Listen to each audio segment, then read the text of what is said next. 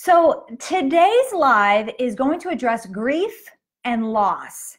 And I will specifically talk about grief in terms of losing someone to death. But next week, we will talk more about loss that can be loss of a family because of divorce or separation, loss of maybe your child's health or your husband's health or your own health. So we will talk more about that in next week's live. But today I'm going to give you 3 reasons, or I always say reasons, but 3 ways to really support someone who is suffering through grief and loss that happen through death. So I will just start by saying I'm glad that you're here. I'm glad that you joined us. And this time of year, it's December 4th, is really very difficult for those who have lost loved ones due to death. I mean, any time is difficult, but especially this Christmas season, because that's when you, I think most people really grieve the hardest. You know, you remember past memories and things like that. So the number one thing that you can do to help support someone who's suffering through grief and loss, the number one thing you can do is just to be present with them. So everything we talk about in Connect Point Moms starts with you and you being aware and you just giving your full presence. That means not just in body, but also in mind and in spirit. So if number 1 is to be present with that person, I don't mean just sitting with them. I mean actually thinking about being with them, instead of thinking like, oh, how long is this going to take? Or boy, this is really uncomfortable. Or what's for dinner tonight, right? So just when you find your mind wandering, just bring it back and say, God, just keep me here in this moment with this person. Because there's nothing that you can do or buy or even say that could take the place of you just being present with a person who's grieving. Next week, I'll talk more about the loss that our family has suffered. And it was a loss through like a custody battle, really. And the best thing, the most helpful, kind, loving thing that people could do for us whenever we were suffering that loss was just to say, this sucks. And I love you, and I'm sorry. And we would just cry together, or they would hold us while we cried. And that was the most comforting thing for us in that moment. So number 1 is just to be present. Now, if you can't be physically present, like I have a very good friend who just lost her mom. She lives on the other side of the country, and I can't be there with her physically, but emotionally I can be there for her. And even just sending a heart emoji as I pray for her so she knows that I'm thinking of her is helpful. So that's number 1, be present. Number 2 is ask questions. So often we stay away from people who, maybe not consciously, but we tend to avoid people who are suffering from grief and loss because we don't know what to say to them, and it's uncomfortable for us, and we don't want to say the wrong things. But you can ask them, are you willing to talk about what happened? You know, I'd love to hear your side of you know, in your own words, what happened, because maybe it was something really tragic that was in the news, and you've heard it from the news or you heard it from other people, but you can say, in your own words, would you be willing to talk about it? And the reason we want to do that is because when you're grieving, you want to talk about those things.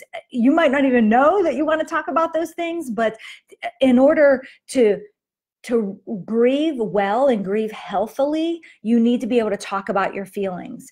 Like I said, next week, I'm going to talk more about personally what happened in our home and our family. But I can tell you that one of my sons has said, I don't really like to think about it because it's just like ripping the wound open, and I would just rather pretend it's not there.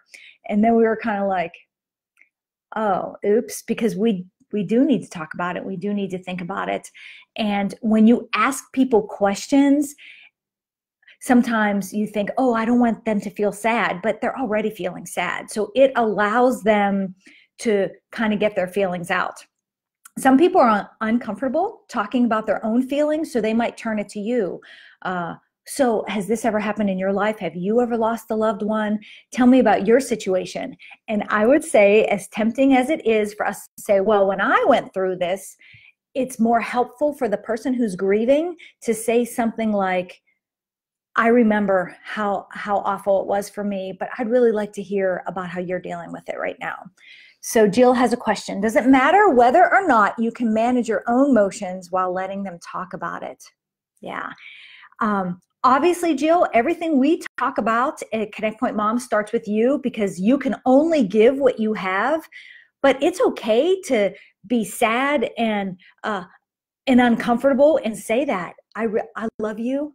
To the grieving person, I love you and I want to be here for you. And this is hard for me too. And I'm sharing their grief. I mean, the Bible even tells us in John 11:35, Jesus wept. Jesus wept. Jesus, fully God, fully man, and he even grieved. So he grieved with Martha and Mary, who had lost their brother Lazarus. So it's okay if it's difficult for you and you just say that. Recently, and again, I'll talk about this more next week, about someone who has lost but not due to death. So a friend of mine was talking about her divorce and the children who were going back and forth. And just as she was talking about it, she got teary-eyed and I got teary-eyed and we just hugged. And I just said, I'm so sorry. This sucks. I know how this feels and it's awful. And even if you don't know how it feels, you can still hug them and say, I'm so sorry this is happening for you. So first is be present. Second is ask questions so that the person who's grieving can actually get their feelings out and process their emotions. You don't have to fix it. You can't fix it. Number one, they're not broken. They're grieving, but just being there. And then number three, sorry, Jill has one more question. I was thinking this morning about it, and then also, oh yes, Jesus. Okay. And then my mom, just as long as the focus remains on the other person. Yes. And that's, it's tempting for us to want to share our similar experiences, and the person might even turn it to you because they're uncomfortable with it being on them. So you say something like I had mentioned, yes, I remember when this happened to me, but how are you dealing with it? Good point. Thank you. So then first is be present, second is ask questions, and then third is offer to help in some specific way. So often we say, hey, just call me if you need anything, or let me know, or, I can do whatever you need. But if a person is grieving a loss, a death of a loved one, the last thing they can really think about is what they need. That I don't know what I need. I'm being pulled in a million different directions. I'm grieving. So if you say, hey, I'm going to bring you a meal tomorrow. Hey, I'm going to come over and help you with your laundry. We're in Las Vegas, so we really don't need to shovel snow, but this is the time of year that you can just go and shovel someone's driveway. If that's a need in your area, maybe you can mow the grass here in Las Vegas for someone. Maybe you just say, hey, I'm going to come over and take your kids, instead of, hey, if you ever need a babysitter, let me know. Rather just say, I'm going to come over on Saturday and take your kids for a couple hours. Will that work for you? So offer something specific so that even if they say, no, thanks, I want my kids with me that day, or, I don't need my grass mowed, they'll know that by you offering something specific, if they do have a specific need, they'll know that you'll be willing to help meet that.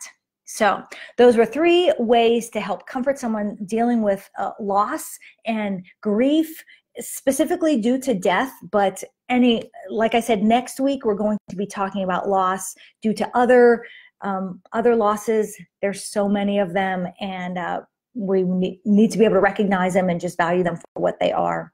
So I hope this was helpful and encouraging for you if you are grieving and suffering through a loss, or if a loved one is. And I appreciate you spending your time with me. I hope, like I said, I hope this was helpful for you to help you connect better with those in your life. Please go visit my website, connectpointmoms.com. If you're watching this on YouTube, search out our Facebook group, Connect Point Moms, and join us so that you can watch these videos live and comment and get your questions answered. And